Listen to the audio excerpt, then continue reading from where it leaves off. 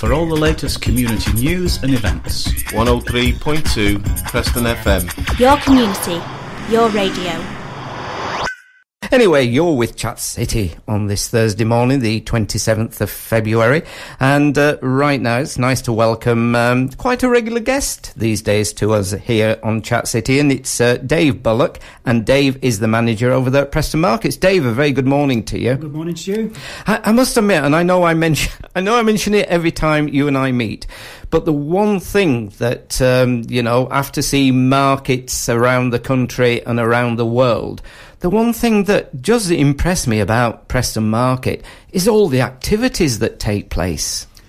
Yes, there's plenty of activities at Preston Market, and I think we're trying to use these activities to actually increase the footfall. Markets to some degree do have a battle on their hands, and but by putting something different on, or trying to put some little extra activities on, we're hoping to attract more people onto the market, and then obviously use the market as their regular shopping destination. And I mean, it really is a good idea because it's good for the customers, but it's also good for the people who work in the markets, I would imagine. Yes, I mean, we get a lot of positive feedback from the traders. I mean, a few weeks ago, we had the Chinese dragon walking around the market, and I think you kind of, the smiles on not only the customers, which is obviously the priority, but the smiles on traders' faces was amazing. And the number of traders who came to me after and said, that was really, really good. It was good fun. It put smiles on the traders' faces. And that particular day, it was one of those awful days weather-wise, and it just kind of brightened the day up. So, yeah, it went down really, really well. That's right. We had quite a few photographs on our website of the Chinese dragon and the day, and it was very, very colourful. So I think there are three things happening. The first one to talk about is Dolly Dazzler Vintage Event. Yeah, this is quite very exciting times. It's the first time we've run a vintage fair on the indoor market, and what we've decided to do is use the upper market vacant stalls, and we've filled them in conjunction with the operator. The first event obviously takes place this Saturday from 9 till 4, and the feedback we're getting already is amazing. We've stall inquiries, with customers wanting to know the times. Obviously, I don't know what impact it will have on the day, but the feedback so far is amazing. Phones are going every day asking about the event. So we're really, really looking forward to it. So when we talk about vintage, is it people in vintage costume, or is it vintage stalls? It'll be vintage stalls, so there'll be a lot of clothing stalls, there'll be jewellery stalls, there'll be accessory stalls, there'll be homeware stalls, and I know a number of the traders, the individuals, will be dressed in costume. Right. So it should look good. The traders themselves will look good. Some of the early photographs they sent in to me look really, really interesting. So it's a really exciting day. I'm really looking forward to it. And that's beginning this Saturday? That's this Saturday, the 1st of March, and it kicks off at 9 o'clock. It runs until 4 o'clock, and the stalls will be all located on what we call the upper level of the indoor market. Right. And then is it Tuesday Pancake Day? Yeah, Tuesday's Pancake Day, and we've got pancake making taking place on the Tuesday, and that's obviously Tuesday the 4th of March, and that's taking place on the lower market, basically where the food traders are, and that's taking place from 10 o'clock until 2 o'clock, and we've got three chefs who are coming in, and they're going to be making sweet and savoury pancakes of all kind of descriptions, and they're going to be giving away free of charge to anybody who's in the market. So I think that'll attract a lot of attention as well. I'm sure it will. I mean, pancakes, the tradition, Shrove Tuesday, I would imagine. I hope they've got plenty of, eggs and flour and that. I would imagine it's going to go down really well, that on Tuesday. Again, the traders are excited. We're excited about that. And the fact that we're giving away free pancakes, I'm sure will attract a number of folk into the building. And again, it'll put a smile on people's face. It's looking good. We've got good feedback again. And again, it's just trying to encourage more people to use Preston Market and the ingredients you can source on the market at the same time.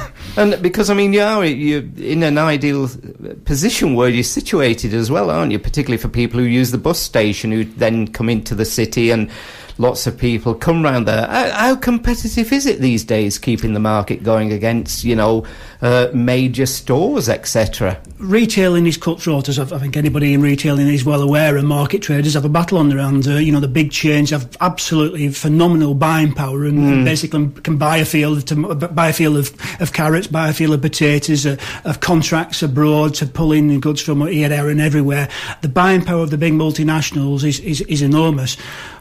But despite that, our traders are surviving. Yes. It's difficult, and you do feel sorry for them from time to time, and that's why obviously markets aren't as popular today as they were many, many years ago. But we survived, and we keep coming up with other ideas, and the traders adapt their ways. I mean, I've got one of the traders who's actually sending fruit and veg to London because he's opened, he's going via eBay and various ways of selling his fruit and veg. So not only is he selling fruit and veg on Preston Market, but he's sending in fruit and veg to London. It's kind of so it's looking for new opportunities, new ways, and traders adapt. And times are hard, times are difficult, but we've got a great group of traders who are looking to adapt and change their ways, and but it's also continue with that service they provide, which is key. I think that's one of the key issues on the market. You can natter to the trader, you can have a talk to him, you can talk about anything. You can talk about where you got the produce from, where it's grown, and I think that's one of the key issues on the market. You can actually have to talk to people as you go and do your shopping. And know often if it's plants or,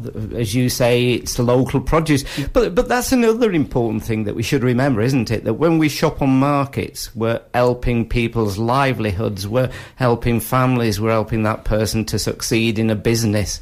And that's an important thought, that there's so many people who have stalls within the market, and that is their livelihood. Yes, I mean, people quite often turn around and say, if you don't use it, you'll lose it. That's the reality. So if you don't use Preston Market, or if you don't use your local market, reality is you're going to lose it. So, I would urge people to shop on the local market, be it Preston or elsewhere, because if you don't support your local markets, then you will sadly lose them. And we're trying to get more and more people to use Preston Market, despite all the competition, because if people don't use it, sadly, we'll lose it. Right.